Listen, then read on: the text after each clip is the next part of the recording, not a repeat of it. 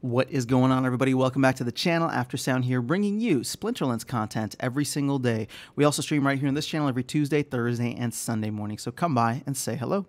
All right, guys, well, people have been asking for more gameplay content, so let's do some.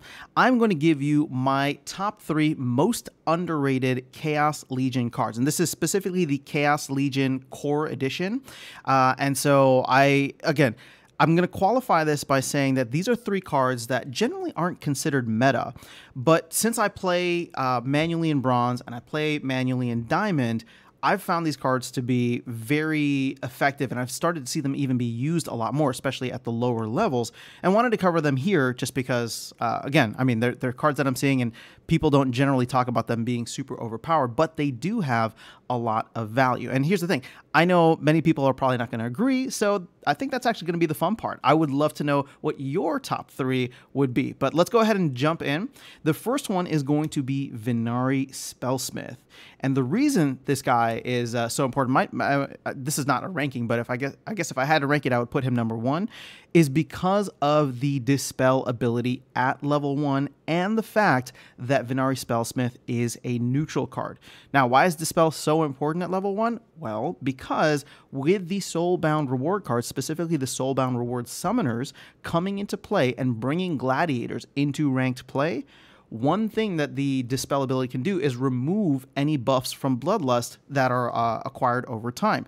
That's something that Venari Spellsmith has at level 1, and I've seen it a ton in Bronze. When you get to the higher levels, I think the other value here at Silver is you get a neutral amplify, meaning that you can play this with any element, just in case you don't have the amplify. I think each element has its own amplify, but to have it for neutral in case you can't play that specific card or you don't have that specific card, I think comes in really handy, especially considering the fact that we have the Thorns, Magic Reflect, and Return Fire rule sets that were added in earlier this year too. You can put in Amplify at that level. When you get to the higher levels, you do get Redemption, which is cool. I don't even have mine maxed out. I have mine maxed for gold still. Maybe gold. No, where is mine? I'm just curious. I have mine only maxed for silver, so I need to start working my way up with this card. But it's definitely one that I've seen used a lot more, especially at the lower levels. The second card, and let's go back to the market here, the second card that I would say is quite underrated is River Nymph. Now, this is a card that I actually did max out, and keep in mind, I'm playing, at least with this account, at the highest levels in Diamond Plus. And the main thing with River Nymph and why I believe it's so popular even at the lower levels is because you get the cleanse ability. And the thing is, in Bronze, the poison rule set, for example, can be so devastating, or Waka can be so devastating, right? Poison, affliction, all these things can come into play, and there's very few cards at level 1 that have cleanse. So the fact that you get this at level 1, and you could, you even get it as a starter card essentially, is quite powerful. And then same thing with Amplify, you do get this in silver as well, so it's similar to Venari Spellsmith. But the reason I maxed mine out is because at the highest levels, you get swiftness. And, speed is the meta in this game. And I noticed that there were certain games in Diamond that I would lose to because I'd just be a step slower. And I'd be playing River Nymph, right? I'd be playing River Nymph for the Amplify ability or for Magic or whatever. And, she pairs well, especially with someone like Jin O'Shaughnessy, right? Who has the Phase and Void ability. So adding that speed in addition with Kelia is super, super powerful. And this is one that I had to max out. So again, something that I found to be valuable at all levels. Now, the last one that I'll share here with you is actually going to be an epic card. And let's go to market again, and the reason I like going to the market is because you can see, I sort it by the price. So you can see where the market kind of values these cards.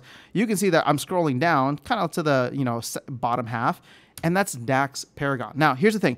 I have not maxed my Dax Paragon because I just suck at maxing out all my epic cards. But the reason Dax Paragon is important, or at least valuable, is because you actually can get the Amplify ability at level 2, which is eligible in Bronze.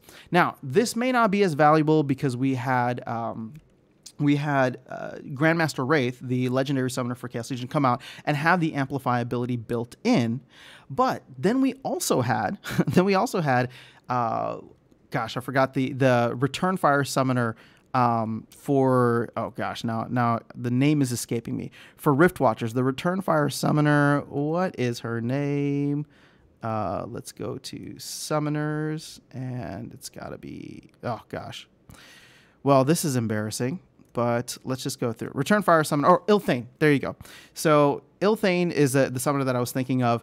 With all the different rule sets as we had discussed earlier across the board, Thorns, Return Fire, and Magic Reflect, he's somebody that you can get because you can play with Ilthane, you can play him with Lux Vega, for example. Again, I don't know how many people will be renting Lux Vega at the lower levels, but you can also play him with the new Soulbound Summoners and have those rule sets still be impactful because of the amplifiability. And I do believe he's one of the only he's the only unit, and therefore life is the only element that can actually get the amplifiability at the bronze level. So that's why, again, I think it's just a super powerful card. Let's try to go back here. Not own Soulbound. Oh, we want to go back to market. Because I want to take a quick look at the higher levels for him. So let's go back to Epic. And here we go. The other ability that he has, which again I don't have, but it's been used against me a ton, is Affliction, because there's not much Affliction in the Life Splinter. So at the higher levels, he's somebody that I always have problems with, because he's usually going to stop any kind of healing, and Life tends to have a lot of healing available to it. So to have an Affliction always available, and for 2 mana, not bad either. To be able to do that at the highest levels, I think that this is one card that probably gets overlooked a lot. I know that I've been overlooking it. You can clearly see that I'm not prioritizing it, but I can recognize that it beats me in a lot of games. And again, none of these cards are meant to be like super meta at the end of the day. It's just cards that I think are in, as I said, they're not necessarily like in the top half. They're not necessarily part of the everyday conversation of cards that are going to win you a ton of games, but they are cards that, in terms of like where they rank in their class, I do think offer a lot of value, especially with a lot of changes that we've had in the game. But I'm curious to know, what would be your top 3? Do you agree with me? Because I highly doubt it. But if you don't agree with me, I would love to know what your top 3 are. And you can include any rarity. I didn't include any legendaries, but that's because I felt like these could actually be much more impactful. But I'm very curious to hear your thoughts, so we'll continue the conversation in the comments below. I will catch you all in the next video and see you around the game. Take care.